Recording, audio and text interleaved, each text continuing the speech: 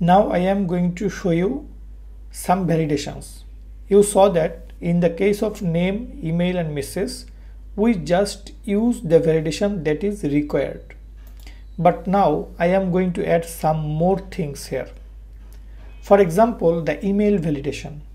In the contact form, what we did, I am going to open it in my browser, and here we use the email validation, right? If I click on submit, you see that the email field is required. But if I give something like that, this one, and then click on submit, you see that there is no error. But is this an email? No, this is actually not an email. The required is we bypass because I give something here, but that is not email. So in order to do that, here I am going to add another validation. That is, you can just use this symbol, pipe symbol, vertical, and then I can add another one, that is email. Just put the email. You cannot write any other text here, just you have to write email. Now what I will do, I am going to click on submit. You see that another thing comes here, that is the email field must be a valid email address. That means this is not valid. So you must have to give a valid email address and then click on submit, and then it will work. So this is very easy. You have seen how I have done this. Now I will work with another one. For example, this is a person name. If you want, you can make this validation as, for example, I am going to call here a string. I am going to make a length in this string. For example, the minimum number of character will be 3 and the maximum number of character will be, for example, 30. Okay, so just imagine that I want to make a person's name must be between 3 to 30 character. Now what I will do, in the name it is required, okay, but if I give a person name like this, if I click on submit, it is telling you that the name field must be at least 3 characters. So it automatically show you. If I give here 5, then if I click on submit, you will see that the name field must be at least 5 characters. Now if I give more than 30, what will be happen? More than 30, click on submit, it is showing that the name field must not be greater than 30 characters.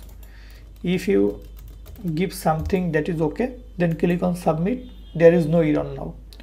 So in this way you can just define a field as a string and give it a range. I hope you have understood. Now I am going to create here another field. For example, here it was name, email, phone. I am going to add a date of birth. Okay, I am going to work with the date. So date of birth, or a simple date I give here like this.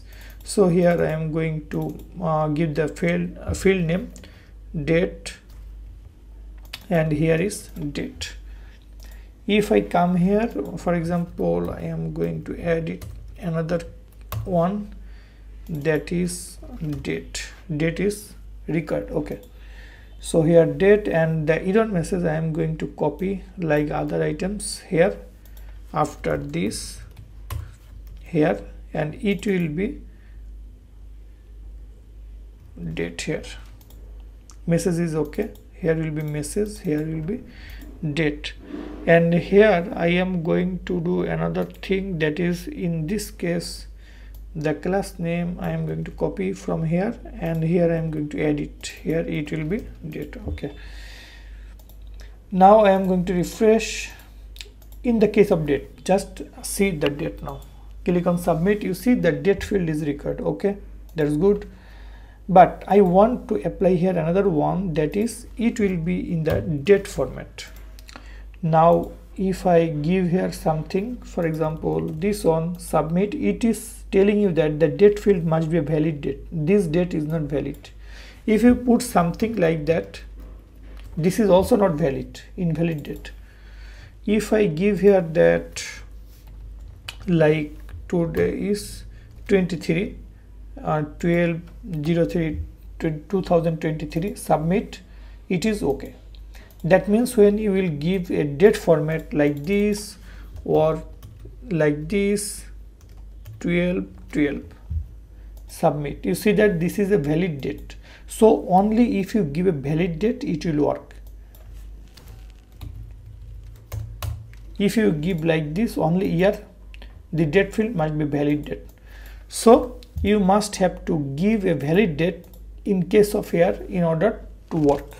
So in this way you can use the date validation. So you see that this is string validation, this is email validation, and this is date validation. I can use another one here, that is, for example, numeric validation. For example, I want that the phone number, you see that there is the phone number, right? Or here I can give here another one, that is age. So I just copy and paste it. This is age, and here I am going to give age, and here also age, here also age, and here it will be age. If I give here, what will be happened here? Here I am going to use the age here. So this is age. Okay, if I refresh and then if I click on submit, you see that the age field required. If you give something in string, it will see there is no problem, it will show you there is no problem, but I will just use the numeric here. So numeric, if you use the numeric here, what will be happened? If I now click on submit, it will tell you that the age field must be numeric. If you give a numeric value, submit, the error is gone, but you cannot give here any string, right? Numeric, it is okay. So I hope you have understood what I have shown you in this lecture.